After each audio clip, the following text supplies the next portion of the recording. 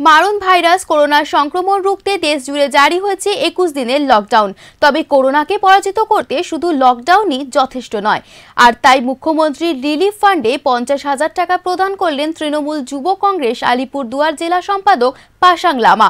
এদিন তিনি মুখ্যমন্ত্রী রিলিফ ফান্ডে 50,000 টাকা প্রদান করার পাশাপাশি সমস্ত জনসাধারণের কাছে আবেদন করেন যাতে সকলে নিজ নিজ সামর্থ্য মতো অর্থ প্রদান করেন। তিনি এদিন একথাও জানান, কারোর যদি বাইরে বেরোতে অসুবিধা হয় তাহলে জনগণ তাদের জানালে তৃণমূল কর্মীরা তাদের বাড়ি পৌঁছে গিয়ে সহায়তা করবে। এখন খুব কঠিন পরিস্থিতি, সেজন্য আমরা দিদি সিএমএ ফান্ডে রিলিফ ফান্ডে ওয়েস্ট বেঙ্গল স্টেট রিলিফ ফান্ডে আমি 50,000 টাকা দিলাম। তো আমি অনুরোধ করব সবাইকে যত আমাদের বাঙালবাসী আছে, ভারতবাসী সবাইকে আমি অনুরোধ করব, প্লিজ প্লিজ প্লিজ যত পারেন আপনারা একটু দান করেন, অনুদান করেন। দিদির নামে একটু করোনা ভাইরাসের সাথে লড়ার জন্য আমাদের দিদিকে অনুদান করুন। আমাদের পশ্চিমবঙ্গ সিএম দিদির জন্য এটা একটা রিলিফ আপনারা অনুদান করুন।